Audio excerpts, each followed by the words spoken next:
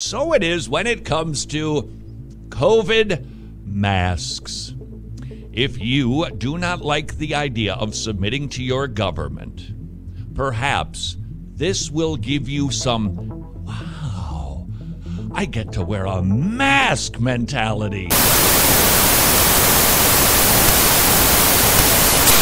And now, the XYZ Evening News with Donald Quick. Good evening. I'm Donald Quick with the XYZ Evening News. Tonight we have a special report on the new economic system that went into effect just last week.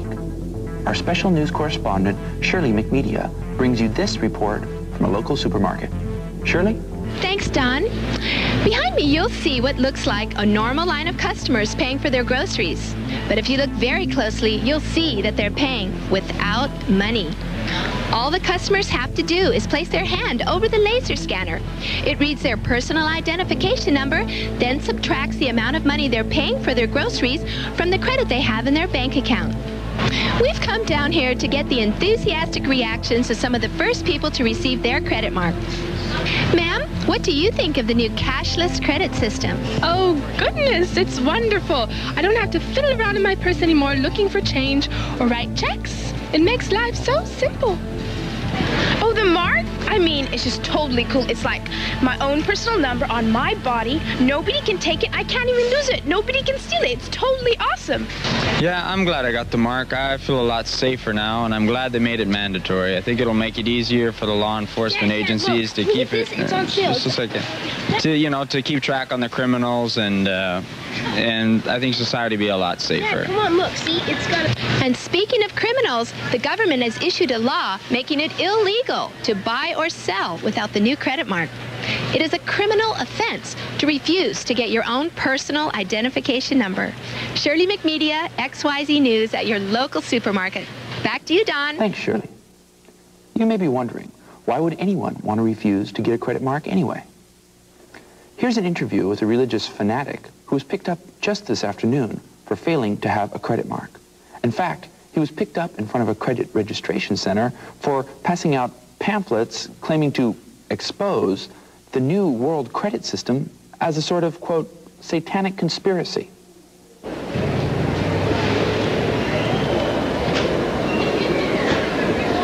Why did you refuse to take the mark? Because the Bible warns all true Christians not to take the mark, or to worship the world dictator, which is known as the Antichrist in the Bible. So do you believe this is worth going to prison or even dying for? Of course I do.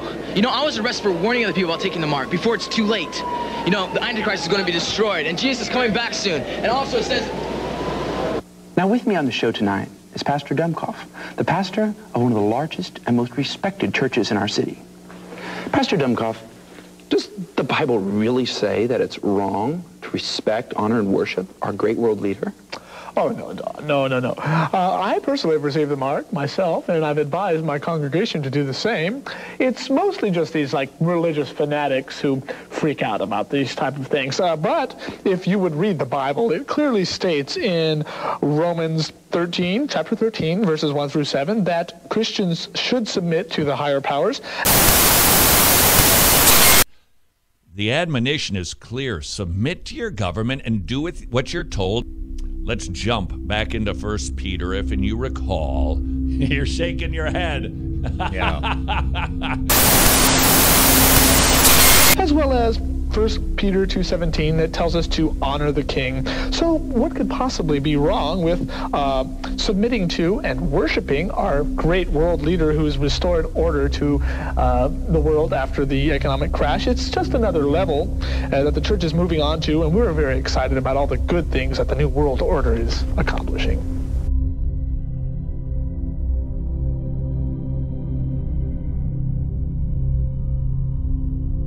Totally, thoroughly get it. And yet, the admonition is clear. Submit to your government and do with what you're told, unless X5, you are being told to sin.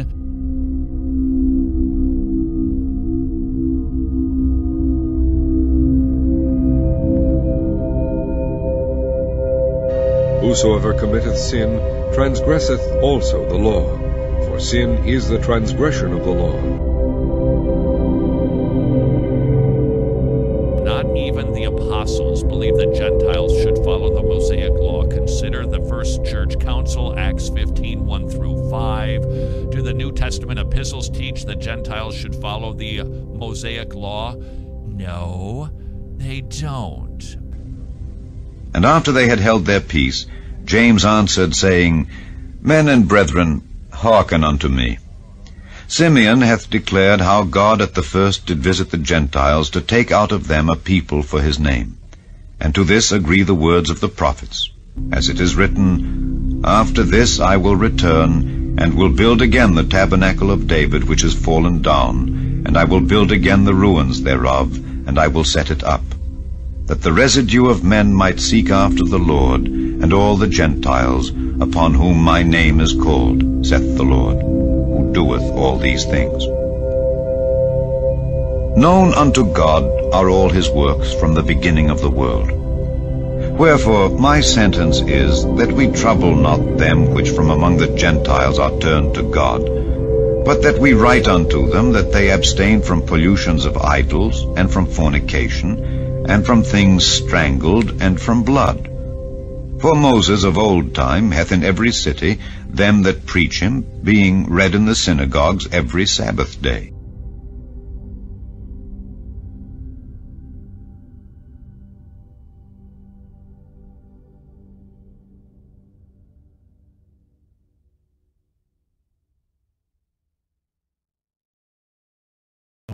In regard to the latter half of the tribulation period, when men will be required to have the mark of the beast in order to buy or sell, my question is, once a person takes the mark, is there any possibility of him coming to Christ? Yes. I think, in the 7-year tribulation coming in the future, we're going to get into this probably a week from Sunday night, maybe this Sunday night, maybe a week, I'm not sure.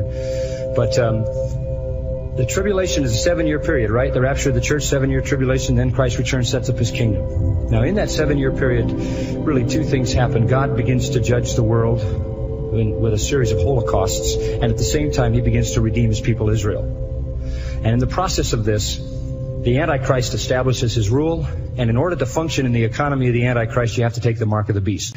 Now, the question is, if you're living in the tribulation period, and you take this mark, in other words, you identify with the beast's empire, will you still be able to be redeemed? And I think the answer to that is yes. Yes. Otherwise, there would be no salvation of anybody in the end of the tribulation. So I don't think the fact that someone takes that is a sentence to permanency, any more than you being a part of this world system once in your life means you have to be a part of the system all your life. If any man worship the beast in his image and receive his mark in his forehead or in his hand, the same shall drink of the wine of the wrath of God, which is poured out without mixture into the cup of his indignation. And he shall be tormented with fire and brimstone in the presence of the holy angels and in the presence of the Lamb. And the smoke of their torment ascendeth up forever and ever. And they have no rest day nor night, who worship the beast in his image, and whosoever receiveth the mark of his name. Here is the patience of the saints. Here are they that keep the commandments of God and the faith of Jesus.